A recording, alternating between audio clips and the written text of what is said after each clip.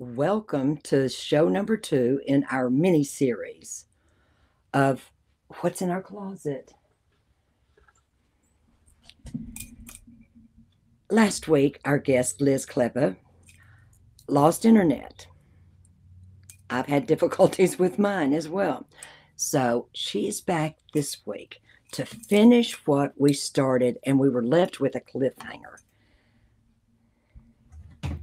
So here is Liz Klebba. And right now, the weather is okay here. We're expecting rain, but no big storms. And I hope it's okay with you. Is it? Cross all those fingers and toes. Yes. Closet Play Image. Yes, ma'am. That is your company. It so is. Tell us how you came across the name Closet Play Image. And then let's get into it, please, ma'am. Okay, so I am an image consultant, wardrobe, image, and color consultant.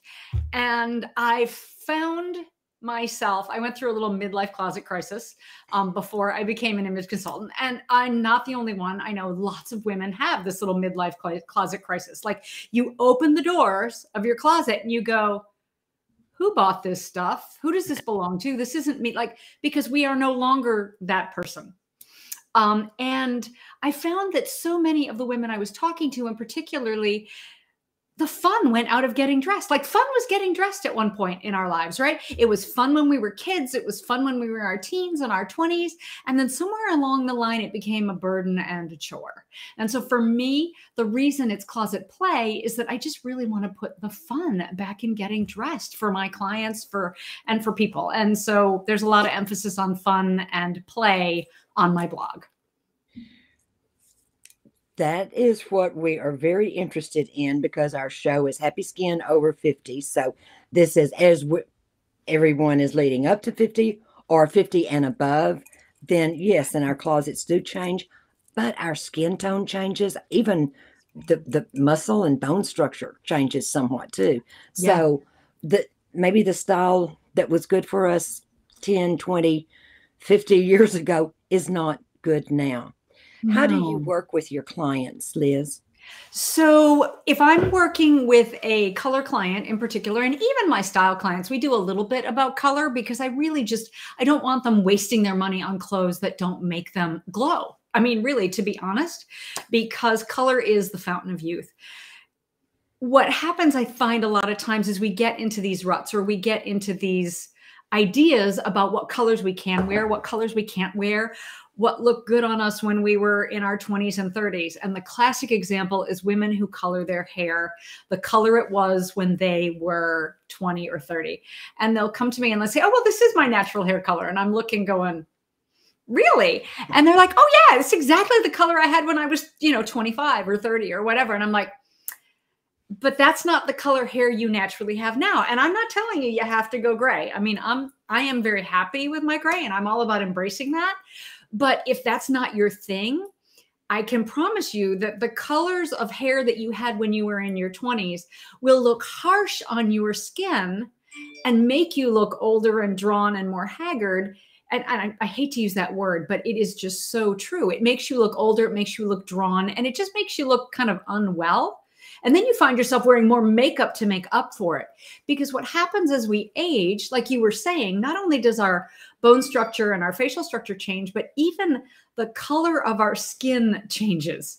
So the chemicals that make up our coloring, we produce less of it as we get older. So that's the reason our hair goes gray. So when you see that first gray hair, it means all of your other coloring is changing. Your skin color is becoming softer. Your eye color actually changes if you live long enough. It will shift and change. I'm sorry, I have something that's beeping in the background. I did not realize that was not turned off. My apologies. It's not me calling you this time. Okay, well, I'm just gonna try and ignore it. Maybe I'll put it underneath a cushion or something. There we go. We'll just throw that down there and hope it's a little quieter down there under the table. But yeah, so when our color changes, that hair color that looked great on us when we were younger just no longer has the same correct value and intensity, because it's really all about the properties of color. And so our skin color has, our hair color, there's color has properties, and when we play with those properties and harmonize them with the way we actually look now, then we look our best. It helps us glow and makes us look better. When you're working with a client and helping to style them and maybe make some changes in their closet, are they getting rid and donating, hopefully, some things, getting rid of some things that are no longer making them look good, making them feel happy, complimenting their look today? For me, it is always starting with what my client already owns, because it's not like on TV. It's not about throwing everything away and starting from scratch. I mean, that's just not responsible. That's not ecologically responsible. No. It's not financially responsible. It's just not, it's not a feasible way to make it work. But for example, if you have a wardrobe that's very heavy in colors that don't work for you, then let's get rid of some of them. Let's keep the ones that work best for you. And then let's talk about how you can transition that. So, rather than buying another pair of those pants that isn't in a great color, so let's create a little wardrobe plan for you of, okay, so when this pair, keep an eye peeled for something in this color. And whenever this pair is wearing thin, okay, let's replace it. Or when you're ready to update or find a new style, or you gain weight or lose weight and you need to replace something, let's move in something that's working better for you. So it's not an overnight process. Although it's funny, I just had a client this week and we did a wardrobe edit for her. And for her, it was literally in 6 hours, we went through everything and we got rid of a lot of things. And so she had bags for Goodwill. She had bags for consignment. She had bags to return to her daughters to see if any of them wanted it. And she basically came out with a little capsule, like 40 some odd pieces. Well, probably more if we include winter, but of things that were perfect colors for her that make her look amazing, clothes that fit. The things that didn't fit, we pinned, and I said, take this to the tailor for this. So it's really about starting with what you have, making that work make it work as hard as it can for you, because you spend good money on the clothes in your closet. Right. That's real estate. That is real estate in there, and that should be working hard for you. Like everything you bring into your, I joke with clients all the time, and I talk to people. I think I just talked about it in a video that's going live next week on YouTube. I talk about how your closet is valuable real estate. We don't think about when we buy our house that the floor space in our closet, we're paying for that every month when we pay our mortgage, or if we're renting, we're paying for that closet. How much is that closet costing you? If you've got a $200,000 home that's 2,000 square feet, it's $100 a square foot. If you have a 16 square foot closet, that's $1,600 of closet. Does that shirt that you picked up at Target has it earned a place in your $1,600 of closet that you're paying for? I think a lot of people don't think about it in that way. So yeah, I like to make it so that everything that you own is working hard for you, because it's making your money work. And that it deserves to be there. Now, this is my uniform closet, because I wear blacks to work in my clinic. Right. So, so that's what all of the blacks are for. However, I do have other closets that have my clothes in them, which I don't wear much because it seems like I'm wearing blacks and working all always the time. At work. You brought up something that I'm going to ask you this question. Well, I'll start with this statement. So many of us in my era and my generation have our fat clothes and our thin clothes. Do you run into that with your clients and your clients? I do. And I have them in my closet. I have things that work better when I'm heavier, and I have things that work better when I'm lighter. I don't generally keep all of it in the closet at the same time, though. So because the clothes that you have hanging in there that don't fit you are really not making you feel good. And if we're talking about happy skin, what happens is when we see that, it creates two things. One, we're looking at that and seeing, oh, I can't wear that. And it makes us feel bad about ourselves. And two, it's giving us a false illusion of choice. I feel like I have these choices, but then I go, oh, no, I don't. And then it's like, you get that. But if everything that's hanging in there right now, if everything hanging in there fits you and makes you look and feel good, you're better off having a quarter of the things. Now, if you're on a slimming regimen, or, you know, if you're having health issues and your health is fluctuating because of medications or whatever reason, then take the things that aren't fitting you and just put them in a box. Maybe that box goes on the top shelf of your closet. Maybe if you've got a huge closet, you've got plenty of room, hang all that stuff in the back, you know, kind of off to the side. Keep the things front and center that work for you and that you can wear now. Because like I said, it's that false illusion of choice. And also that they make you feel guilty. Like I'm responsible for the fact that they don't fit. And, you know, whether you are or not is really not relevant, because even if it's a medical issue, you still feel like it's your fault. And that's putting guilt on you. And you're opening your doors of your closet should not make you feel guilty. It shouldn't make you feel sad. I mean, I would love for every woman out there to be able to open her closet doors and feel like she is walking into her own custom boutique. And that's my goal for my clients and for me. It's like, I want my own little custom boutique right here. And it doesn't have to be fancy. My closet is really boring. I mean, in the sense of like, there's no fancy bells and whistles. It's not pretty, but yeah. But it's your closet and your clothes, and you feel good when you look at them. Yes. And make the decision of what you will wear today, or what you will wear tomorrow, or next weekend. What about those space bags that compress things? Do you suggest that people put some of those in those things and put them They're on top really shelf? not good for your clothing. It's funny. Is it because of the BOCs or something? But chemicals? I'm not even sure. But to be honest, compressing your clothes like that is not good for the clothes. Your clothes are meant to. So when you hang your clothes in the closet, there should be like an inch of space between each of your hangers, because clothes need air to flow through them to help keep them fresh and to prevent them from wrinkling and crumpling. So when we squash our clothes, we're not going to get as much wear and use out of them. I mean, how many times have you pulled something out of the closet and gone, oh my gosh, I need to steam that, or oh, no, I got to throw that back in the dryer on Steam Fresh, or oh, that's got to hang while I'm in the shower. And then you look and you go, oh, it's still rumpled. Because particularly clothes that are made with any polyester or any man-made fibers, when they wrinkle, getting those wrinkles out is a nightmare. It's a nightmare. So I'm not a fan of the compression bags at all. And, you know, clothes need air to stay fresh.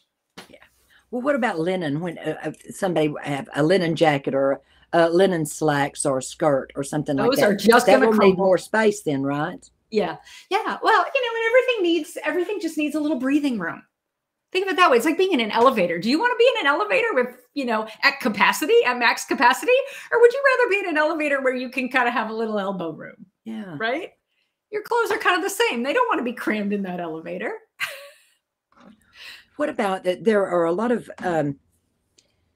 people now, and right now I'm just referring to women. I'm sure you work with gentlemen too, but just talking about women that are recently widowed or have lost their marriage or divorced or something. They're changing what they wore before because it was boring or because it's what he wanted them to wear. Mm-hmm. Yeah. Do you help people through that transition? Yeah, I do. So really, most of the women that I work with are sort of in a range 45 and up, although I've worked with, you know, 20-year-olds, and I have a client who, well, I'm not sure. She's 90. I mean, she's got to be 100 now. But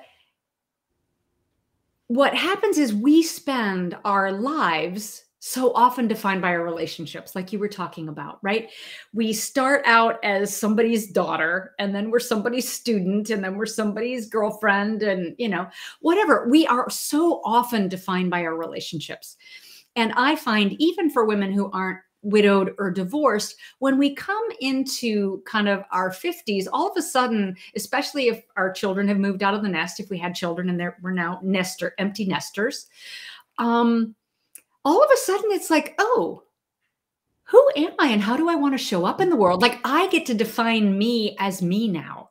Often, particularly when women are leaving the workplace, or maybe they're transitioning from being full-time work to part-time, or they're taking on a passion project, or they're retiring and going on to do volunteer work. Like all of a sudden it's like, oh, I get to decide how I want to show up in the world now.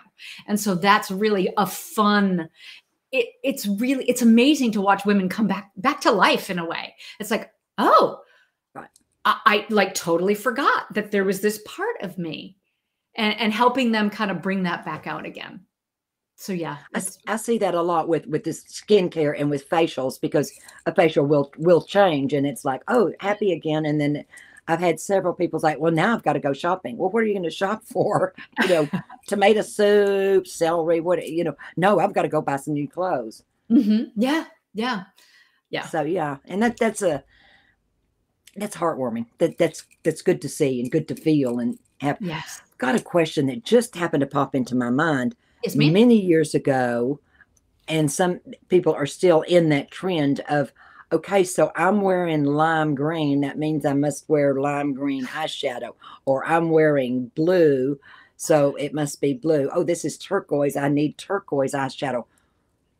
What about that? That was a very 70s thing. And to be honest, like the fluorescent and like really wild eyeshadow is back in again. We're running that trend again. Like, and if anybody wants to ask about trends for 2022, it's kind of anything goes. You are seeing everything from the 50s to the 60s to the 70s, 80s, 90s, the aughts. I mean, we are seeing everything. There's just like a little bit of everything out there. So it's kind of it's like a style smorgasbord. Yeah. Is it a schmorg or a smorg? I don't know. Anyway, it's like a style this smorgasbord. This is my East Texas accent. So yeah. But no, I mean, I believe, if you're wearing lime green, which to be honest, probably isn't a really awesome color for most people. Yeah. Not that I have anything against lime green. I would like to say right now, there are no bad colors. There are just colors that aren't your best, right? There are no bad colors out there. There are no ugly colors, because the right color looks amazing on the right person. So it's just a matter of finding the colors that look best on you. So now for me, lime green is ghastly, because my coloring is not warm in any way, shape, or form. It's really cool. And lime green is a very warm color. But no, I wouldn't wear lime green eyeshadow with it for sure. But I would probably have to put on extra lipstick in a color that looked really good on me. So that's one hint. When the lady at the store, when you are shopping, when she says, oh, you just need a little brighter lipstick, that's right now the number one clue that is not a great color for you. Oh. If you have to put on more makeup to look good in something, it's not a color for you. Or it's not the right, I shouldn't say it's not your color, but it's certainly not in harmony with your coloring. Yes. And it's not going to make you look your best. Like, why is it so often when women wear black, they're like, oh, I got to put on extra lipstick? It's right there. It's because black isn't their color. Yeah. Yeah. Okay. So now I've put in the description how to get in touch with you. So viewers that are watching this can find your links, but it's Liz Klebba. Yep. So Closet Play Image is where you'll find me on most social media, Facebook, Instagram, etc. So that's Closet Play Image. So you can find me there. You can also find me on my blog, which is closetplay.biz. That's B-I-Z, closetplay.biz. Biz rhymes with Liz. So that's easy. Oh, I'm on YouTube as well at Closet Play Image. So I try and keep it as simple as possible for everybody. And you are accepting new clients right now, right? I am. Yes, ma'am. And actually I have a, so some people prefer, to just work one-on-one with me, but I actually have a new, I have a style reset program that will be beginning again on June 1st. So the style reset, and that's really exciting. That's a small group. We work virtually. So right now I have clients from all over the world in the group, which is really fun. Yeah. And we're working virtually, and we're finishing up our year. The next cohort begins on June 1st. And it's a year-long program where you're really digging into, like I said, those things. Who am I now? How do I want to show up in the world? Where do my ideas of style come from? Like, where do those ideas come from? Are they coming from things I learned when I was a kid? Are they coming from my 20s, my 30s, like where are all these concepts I have of style coming from? And how do I want to show up now? Who do I want to be? Yeah. Well, we appreciate you being here. Thank you so much for the invitation, Jill. We've had to do this a couple of times, and I've tried to start the show even with a day early without you. I apologize. But I've got a tradition here, and I am Jill Russell, host of Happy Skin Over 50. And our tradition here, as we're closing up the show, is to ask the guest who, what, or what situation was your inspiration to get you where you are today and with your company and with everything that you do. I think I would have to probably say that midlife closet crisis I was talking about. Was it? When I finally just sort of got through it and got rid of the things that no longer worked and started finding the things that were working for me, I felt like me again. Like I had lost me, and finding that me was incredibly powerful, incredibly powerful. Now there is an organization of, I was calling you stylist, and that's not what the title on you said. What? Image consultant. Image consultant. Yes, there's an organization for that, right? Yes. So I'm a member of the AICI, which is the Association of Image Consultants International. There are other image consulting organizations out there. There's so some people wonder, like, what's the difference between an image consultant and a stylist? Yes. And that's kind of a whole nother rabbit hole we could run down. But for image consultants in general, some people think it's all about, it's for politicians and movie stars and people who need to look their best, like on the runway and stuff. And the same people have the same concept of stylists. But really, an image consultant's job is to help you, like I said, figure out how you want to show up in the world and help you do that and to shine your best self out. Not to make you look like somebody else, but to make you look most uniquely you, and not just look like 75 other people who are styled by that same stylist. Right. Yes. Yeah. Liz Klebba has been our guest today. Closet Play Image. You can find many links to her in the description on this. And Liz, thank you so much. This has been a lot of fun and very interesting, and I appreciate you sharing your time with us today. Well, thank you so much. It was a privilege and a pleasure to be here, and it's a treat to speak to your peeps. I'm hoping I'll be able to grab this and then link it to my site as well, so other people will find you. And thank you so much for inviting me. I wish you a wonderful weekend. I wish you the same, and it will be on YouTube, so use that link. There we go. Stay safe and sound, sane and stylish. Yes. Bye.